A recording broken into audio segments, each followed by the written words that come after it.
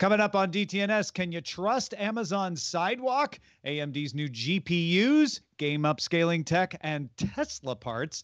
And why is Twitter getting into weather? This is the Daily Tech News for Tuesday, June 2nd, 2021 in Los Angeles. I'm Tom Merritt. And from Studio Redwood, I'm Sarah Lane. And from the Podfeet Podcast, I'm Allison Sheridan. And I'm Roger Chang, the show's producer. We were just talking a lot about Avatar and our various opinions on that movie, as well as a little bit about Waterworld. If you want that wider conversation, get our expanded show, Good Day Internet. Become a member at patreon.com/DTNS. Let's start with a few tech things you should know. Intel announced two new 11th Gen U-Series processors at Computex, the Core i7-1195G7 and the i5-1155G7. Both have 4 cores and 8 threads, plus Z graphics with 96 execution units for the i7 and 80 execution units for the i5. The i7 is the first U-Series chip able to hit 5 gigahertz in a single-core turbo boost with a base clock of 2.9 gigahertz. Today is June 1st. The editorial board of Daily Tech News Show regrets the error. Acer co-CEO Tiffany Wang said the company can only fulfill 50% of demand on average due to the chip shortage, saying the situation won't change until up to Q2 of 2022. At Computex, Intel CEO Pat Gelsinger said the chip shortage will, quote, take a couple of years for the ecosystem to address shortages of foundry capacity, substrates, and components. And Gartner issued a report saying it believes this is the most serious point in the shortage and estimates it will continue until Q2 2022. Alienware announced that the X15 gaming laptop will start at $2,000 and the X17 gaming laptop starting at $2,100. The X15 is a 15.9 millimeter thick in some configurations, offering up to 240 hertz refresh rate screen, while the X17 offers up to a 360 hertz refresh rate. Both offer 11th Gen Intel H-Core processors and support up to an RTX 3080 graphics card. Uber announced 33,000 drivers joined its U.S. platform during the week of May 17th, increasing active driver hours 4.4% over the previous week and marking a new record for drivers since the start of 2021. Uber did not say how that number compared to pre-pandemic times. My guess is because it didn't compare very well. Cryptocurrency exchange Coinbase announced that its users can use money from their new Coinbase cards through Apple Pay and Google Pay. Coinbase will automatically convert all crypto to US dollars when adding to a customer's Coinbase card that can then be used for purchases and then receive crypto rewards for shopping. All right. We have a basket of chip news for you today. You heard some of it already. Let's get to AMD's. At Computex, AMD announced the Radeon RX 6000M series of laptop GPUs. This is the equivalent to the NVIDIA 3000 series. You got the 6800M, the 6700M, and the 6600M, the 6800M being the one comparable to the NVIDIA RTX 3080. These are based on the RDNA 2 architecture. They support Smart Access Memory, or SAM, that's AMD's version of resizable bar, and use Smart Shift to shift thermal limits of the CPU and GPU for best performance. The RX 6800M and 6600M are shipping to OEMs now. They also announced the AMD Advantage program, which laptop makers can use if they meet certain standards, like at least 300 nits of brightness in the display, less than 40 degrees Celsius at the WASD keys, 10 hours of video playback on the battery, PCIe Express Gen 3 solid-state drives, and a few other things. The Asus ROG Strix G15 will be the first to carry the AMD Advantage label. AMD announced more details about its equivalent to NVIDIA's DLSS game upscaling. AMD calls its version Fidelity FX Super Resolution. You could just call it FSR for short. It supports 4 levels of rendering and can reach up to twice the frame rates compared to native 4K rendering. AMD says FSR will be open source and free to developers, meaning you can use it on NVIDIA, not just on AMD hardware, because it's open source. AMD's FSR will run on NVIDIA chips. It won't require Tensor or deep learning hardware, and more than 10 game studios and engines are set to use FSR by the end of this year. More details on that coming at the launch of FSR on June 22nd. Finally, a couple of partnerships. The next Samsung Exynos chip for mobile phones will feature AMD's RDNA 2 graphics. That means the mobile phones will support ray tracing and variable rate shading. Best bet is this will probably show up first in the Samsung Galaxy S phone in 2022, but that's interesting. And Allison, your next Tesla infotainment system, if you get a Model S or a Model X, might use an AMD Ryzen processor and an AMD RDNA 2 GPU. They didn't say which models, but the Model S Plaid with the new AMD system starts deliveries June 10th. Not trying to make you buy a new car, but this is important, Tom, because I have noticed some severe video lag when playing Missile Command and Asteroids in my Tesla. So I'm really looking forward to this. You do that a lot, do you? Oh, yeah, all the time. Mm-hmm. Well, all kidding aside, though, is there a time when you're looking at the, impressive, infotainment console that's currently in your Tesla and thinking, the refresh rate could be better. There are things that are laggy about this display, because I'm always just sort of blown away by anything what you do see. It is a beautiful display, and now it's more things going on in the background. I think like it used to be that when cars were sitting next to you, they'd get real twitchy, like they'd spin on axis and stuff, but they obviously fix the code and they don't jerk around so much. The graphics of the satellite display is real slow, but I sort of wonder if that's not the network. But maybe it is a GPU. Maybe that would be good. It's a very Tesla thing, right? Like Tesla wants to let you have a 10 teraflops gaming machine in your center console. Never mind if that's a good idea or not, or you'll ever play Call of Duty in your Tesla. You'd be able to, right? And that's part of the sales pitch is the idea of things, not always the reality necessarily. Well, it seems the fart mode works quickly, so that's what's really important. What does that do? You can have the different seats fart, so you can press a button and make your left rear passenger. Oh, so it's literally fart. that. Okay, it is literally. I thought it was a clever acronym for something else, but I was wrong. You can add it to the blinker, like when you hit your left blinker, the right rear passenger seat farts, and you can change what kind of fart. It's really good. So this is like road trip games type thing. Mm-hmm. Yeah. Okay. Yeah. All right. People waste a lot of time talking about charging efficiency and cost of ownership, and these are the real issues. We want to play asteroids and make the back rear seats fart. Okay. NVIDIA is not going to do either of those things, but it did announce its new flaming gaming flagship GPU. It's on flames. That's how good it is. The GeForce RTX 3080 Ti. NVIDIA says it will be available, whatever that means, June 3rd, starting at $1,200. The design and ports are similar to the 3080, but the 3080 Ti has 12 gigs of GDDR6X VRAM and 80 GPU clusters compared to 10 gigs and 64 GPU clusters on the standard RTX 3080. The 3080 Ti requires a 750 watt power supply and can draw up to 350 watts of power. The Verge notes that it's basically the same as a 3090, but with half the VRAM. There's also the RTX 3070 Ti coming June 10th for $600. NVIDIA also announced that the Apple TV app is coming to the NVIDIA Shield. The app supports watching in 4K with Dolby Vision HDR, Google Assistant playback control, and AI upscaling to 4K. Now, our resident Shield owner and enthusiast, Roger Chang, if you were watching Twitter, was quite enthusiastic about the idea, anyway, of getting the Apple TV app on his NVIDIA Shield. Will you be installing it right away, Roger?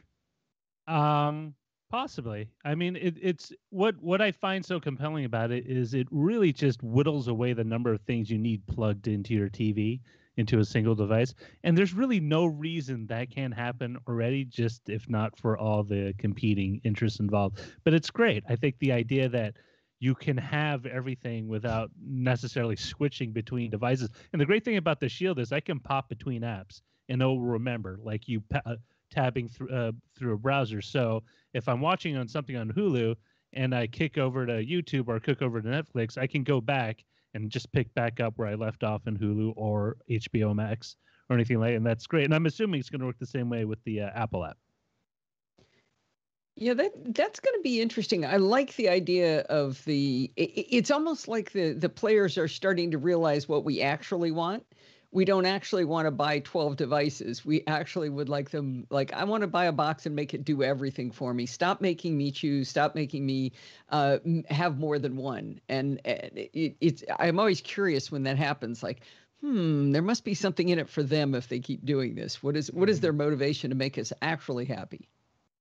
And would you call this uncharacteristically Apple to make the Apple TV app as widely available as it has? I mean, you can get a Chromecast that supports Apple TV and does, Dolby and 4K and all that. Roku also, right? Yeah, absolutely. It's out on the Roku. Yep.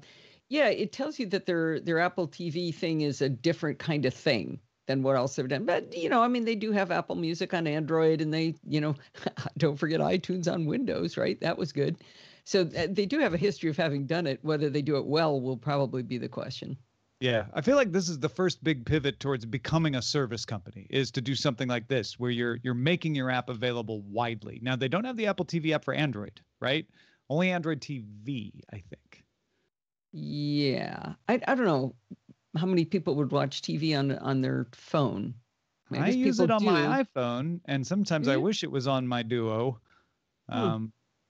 Occasionally, yeah, especially at night when I'm like, I don't want to turn on the TV. Let me just watch a little bit of this on my phone so I can turn it off quick and put it away. Just put a 6.7-inch screen really close to your face, and it's the same. It's like thing. having a widescreen. Yeah. I love that turning on the TV is just too complicated these days. I know, it's ridiculous. That's why we've got a mobile device. I am. It is though. No, it is. Can be. It really is. If Steve's not around, I just don't watch TV downstairs because it's just I don't even know how to turn it off. And I'm good at this stuff, so. You just tell your voice assistant, turn it off. Anyway. Make it go away. Well, the tech press is definitely interested in reporting that Twitter is testing ads in fleets. You may have forgotten that fleets are like Snapchats for Twitter. But you know what? We're actually more interested in Twitter's new weather service. Twitter partnered with meteorologist Eric Holthaus to launch a local weather news service called Tomorrow across 16 cities in North America with 18 participating meteorologists. There will also be 20 to 30 climate writers and 4 part-time editorial staff. Some of the content will be free, some behind a $10 a month membership. You can get long-form content on Twitter and Q&As with meteorologists on Spaces. Members can ask unlimited questions. You can check it out at tmrw.is. Twitter VP of Product Mike Park told Axios that Twitter wants to build more journalism collectives like this across every topic. He also indicated video monetization on Twitter is coming. Now, I read into this, and I don't really think it's about weather. I think it's about climate. Because if you read about the long form stuff, they talk about helping you to have hope. They actually use that word about having hope and looking to the future and not, they call it tomorrow. Yeah, and they're hiring 20 to 30 climate writers. So, right. I mean, they call it Tomorrow, a weather service, but I think you're right. It's a community of people sharing resources and delivering justice, hope, connection, safety, and resilience in a world in urgent need of systemic action. So this isn't about, is it going to be 72 tomorrow? Yeah. No. Well, that's probably going to be in there somewhere. I signed up for San Francisco, which is one of the participating cities and just happens to be the closest city to me. That is, in the 16 city rollout. And it's sort of signed up, and I just got, well, what can I get for free? Let's just see what the free content is. And I guess it's going to be rolling out in the evening. So my first edition of this newsletter has not come yet. I got a couple emails like, yeah, okay, we got you, welcome. And I was like, a newsletter, an email newsletter. Okay, well, not necessarily going to be bad content. It seems very separate from Twitter. I understand that some of the folks who might be participating in what I may be reading, and maybe I'll like it and I'll follow them on Twitter because of the Twitter tie-in is a little lost on me. But Sarah, you mentioned in our pre-show, what about the poems? Yeah, well, that was one of the things where it's kind of like, there's verbiage that's always used for these sorts of things like, ooh, and for, subscribers for $10 a month, more exclusive content, including poems, memes, and call to action items. You know, I'm like, sort of like, what? Like none of that stuff is necessarily bad, but I'm like, I need to feel more compelled to pay for this. That feels very positioned towards people who would respond to climate justice as a call, like, oh, poems too. That's very nice. So I think they know who they're targeting there, I guess. I like. Okay, so first of all, this is what they're doing with Review. They bought the newsletter service Review. This is what they're doing with it. This is less about Twitter, the 280 character messaging service, and more about Twitter owning Review and coming up with more monetization strategies. So that makes it make a little more sense for me. Like, oh, this is basically a newsletter thing, but you can tie in Twitter because they're Twitter, right? I think it will make even more sense for much more widely appealing topics. Not that climate isn't important and widely appealing, but you know, sports, politics, entertainment. They're saying they want to do all these topics. Food. I think they started with climate because it's a little narrower, and that gives them some runway. But it's also important, and it's a good PR to be like, yeah, we're trying to do something about the climate, and that makes them look good. And you might get more people trying it out because of that too, because they want to look. They want to look into what Twitter is offering there. But this is the beginning of the evolution of Twitter away from just being a short messaging service. Yeah, and I think the way that it's being rolled out this way is very, hey, I might have heard about it on Twitter, but yeah, it does seem very separate. How Twitter might be able to integrate these newsletter features within the timeline in a, you know, in a way that doesn't seem too left field or intrusive. I'm sure the company is working on that as well, especially with that one click, want to donate $10 per month kind of button thing type of situation. I'm surprised Los Angeles isn't among these cities. At first I thought, oh, it's because our weather doesn't change. But if it's about climate, like that's a big market to leave out. They have the Dominican Republic, which I thought was kind of cool.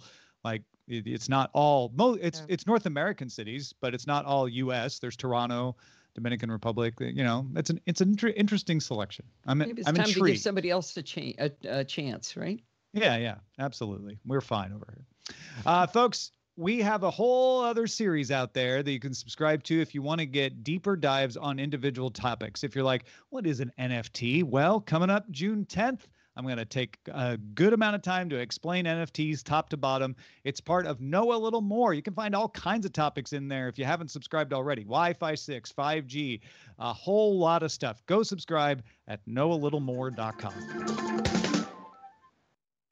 On June 8th, Amazon is launching a free public mesh network called Sidewalk in the United States. It pools together small amounts of bandwidth from Echoes, Rings, other Amazon voice-powered devices to cover your neighborhood with low bandwidth connectivity. In fact, tile trackers will be enrolled in Sidewalk, which will make it easier for tile trackers to work because they'll have a connection more often. The devices using Sidewalk connect by Bluetooth Low Energy, or if they need to go a little farther and there's enough devices that support it, the 900 megahertz spectrum. Amazon also says there's a few other direct connection frequencies it might use. That's how the devices can connect, like the tile tracker to an Amazon Echo or an Amazon Echo to another Amazon Echo. Then your internet connected device, like an Echo, can communicate on another device's behalf using the internet. So if you're like, why would I need to do this? Let's say your garage has a security light. It just needs to occasionally, talk to the internet, but it's not using a lot of bandwidth, and it's in a place that's out of range of your Wi-Fi. Well, you can either spend money doing an extender, or if you're part of Sidewalk and your neighbors are cooperating, it could use the 900 megahertz network to connect to the Echo in your neighbor's garage, which would forward info over their internet connection. Or let's say you drop your keys in front of an apartment complex. Your tile tracker can connect to the Ring doorbells in the complex to ping the tile server using those people's internet connection. So I know your immediate question is, how much internet are other people's things going to use on my network if I leave this on? Well, the speed is limited to 80 kilobytes per second. So very low bandwidth. It's not going to congest your network. And Sidewalk says that it won't use more than 500 megabytes of data per month per account. So For most people, that's not a lot. Depends on your plan, though. The encryption is strong, and so far, no security professionals have found cause for concern. There's a white paper out. They're using Diffie-Hellman, elliptic curve, 3 layers, all this stuff, trying to explain that. If you are interested, you can't use this to stream video. You can't be like, haha, I'll save on my camp. I'll put my outdoor camera on sidewalk and use my neighbor's bandwidth. It's just for low bandwidth communications, but you might be able to keep motion alerts on if your internet goes out. It's also potentially useful for device setup before you connect it to your Wi-Fi, or for troubleshooting if you've lost your internet connection. The downside is you are already opted in if you own one of these devices, and even that 500 megabytes could affect people with very low data caps.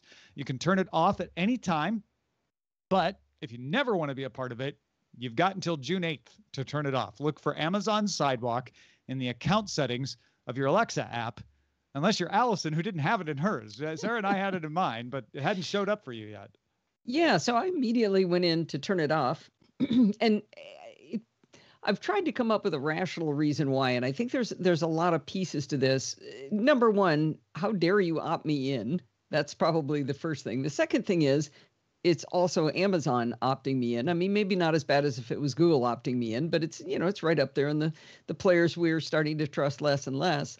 I also really wish that they'd used open source encryption tools for this networking technology. They may be doing it right, but it's always better if more eyes are on it and the tools are open source. The fourth thing being not being able to opt out, I find really interesting. And I don't feel like any of this is a problem I have that I need them to solve. Because I've got a Ring Video doorbell that's really close to my Eero, which is also sold to me by Amazon. And, 9 times out of 10, it goes, what? I don't have a network. Oh, there I am. It's already slow when it's right next to a really powerful router. So I'm not sure having the echo in my neighbor's garage is going to help me with that. I mean, the range extension thing is not going to be useful for everybody. The tile tracker's the easiest one to get your head around. But I bet if people are using this and the neighborhood is cooperating, you'll see more people come up with use cases. Yeah, when both of you mentioned wanting to, turn it off in your settings, if you ever find it, Allison, before the show, I'm kind of like, well, okay, if the security part of this just gives you the willies because it's Amazon that we're talking about, then of course, that's something that you have the power to do and you should do. Opting in, also, it's just annoying, right? It's assuming a lot on the company's part. The company also just wants it to be widely adopted so that people are like, oh yeah, it works really well because, a lot of people are already using it without even trying. I'm not going to turn it off for now.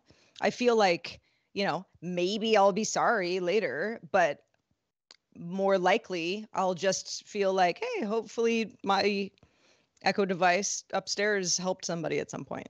Yeah, there's a lot of details on how this works. The people looking at it haven't raised any red flags, the people who know this sort of thing yet. I feel like this is a very good implementation of an idea that could be very beneficial for people. I also turned it right off, and I think it was just me being contrarian, like, you opted me in. No, I'll decide if I want to be in. When I get to the point that I decide I want to be part of Sidewalk, I'll turn it back on. But don't you tell me, Amazon. I don't think that's contrarian. That's slap them for misbehaving. Yeah, maybe. Right? You say tomato. Yeah, I don't know. I don't think it. I don't know. Doesn't make me happy. Yeah. All right. What does this next story make you happy? Let's see. Sorry about that. Jumping down. Where am I? Here, the technical system of an EU-wide digital pass to verify your vaccination status is live now in a test status with a full launch expected July 1st, though some member states may take longer to adopt it. It uses QR codes and public key cryptography to secure vaccination status and test results. Reference software for apps to issue, store, and verify certificates has been published on GitHub. The system is only meant to be in place for a year. After then, EU citizens may be able to get an EU-wide digital ID, which is being developed. EU citizens would be able to use it to store payment details, passwords, and official documents like IDs and driver's licenses. Most member states have their own digital IDs, but they're not all compatible with each other. The financial Time sources say the app may be secured with fingerprint or retina scan, though that hasn't been finalized. Yeah, so this is, to me, this is a sign of the coming digital money. Not so much the vaccine part of this, but the digital ID is like, let's make you a wallet. Let's make you a wallet where you can store all your payment info. Let's make you a wallet that will eventually be able to put digital coins in once the EU has created digital coins a few years down the road. But that was the first thing that popped into my mind when I saw this.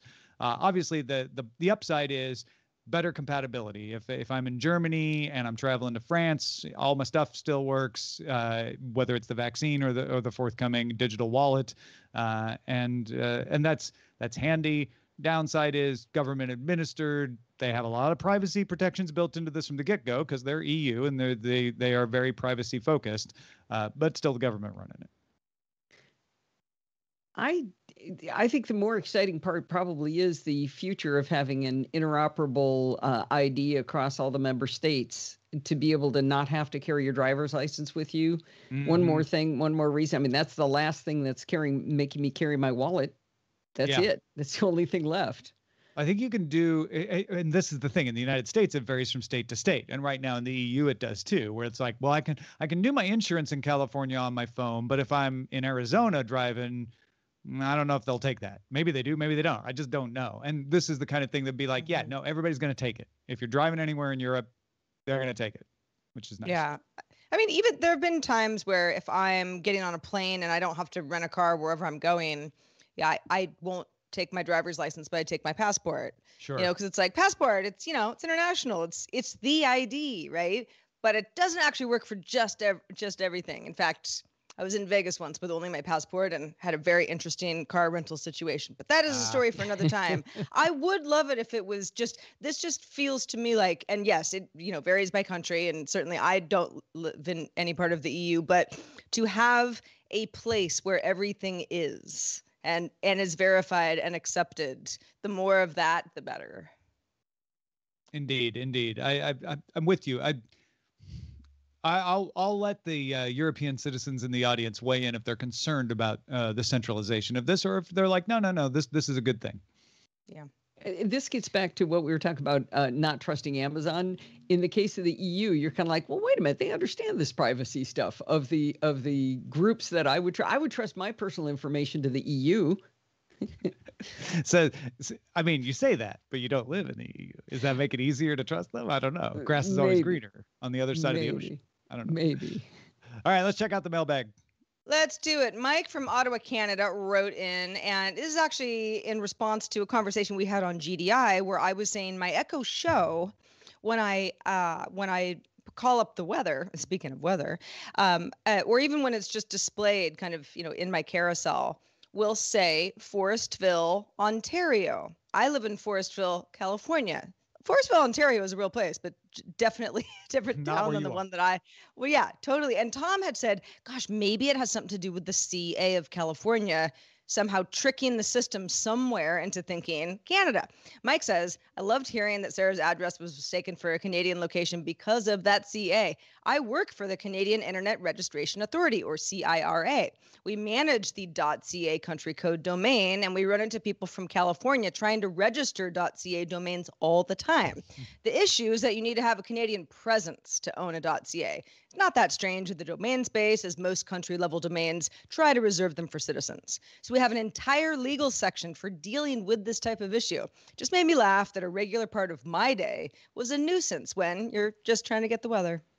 I love that. There's always somebody in the DTNS audience who knows exactly the one thing you guys are talking about. Exactly. And thank you, Mike, for sharing your expertise with us. That was awesome. Well, and the best part is that the weather is accurate. It's just the location that isn't. It's just saying the location wrong. Oh, that's so weird. Because at first I was like, that's what the weather is in Ontario? And then I'm looking at all my, because I have a bunch of apps. I'm like, no, this is all local. Like, it's a little glitch somewhere behind a curtain. You'll find it, Mike. But yes, thank you for the feedback. If you have feedback on anything that we talk about on the show, questions, ideas for future shows, feedback@dailytechnewsshow.com is where to send that email. Also, shout out to patrons at our master and grandmaster levels. Today, they include David Mosher, Dan Voiles, and Logan Larson. Nice. We also have a brand new boss. Their name is Terrence Edwards. Just started backing us on Patreon. Thank you, Terrence. Welcome to the team. Terrence is smart. Terrence got his name on the show. You could do it too. I'm just saying, be like Terrence. It's true. Be like Terrence. Yeah. Thanks to Allison Sheridan for being with us today. Allison, what's been going on since we saw you last? Well, I've got a new episode of Chit Chat Across the Pond that I'm super excited about. Micah Sargent was on it and explained Thread and what it means to our Internet of Things. And it was nothing like what I thought we were going to talk about. I learned so much. It was a great discussion. He really knows his stuff, and it was a lot of fun, too. So check that out over at podfeet.com. Excellent. On this show, we are live Monday through Friday. That's 4:30 p.m. Eastern, 2030 UTC. If you can join us live, please do so. If you want to find out more, go to dailytechnewsshow.com/live. We're back at it tomorrow. It's Scott Johnson. Talk to you then.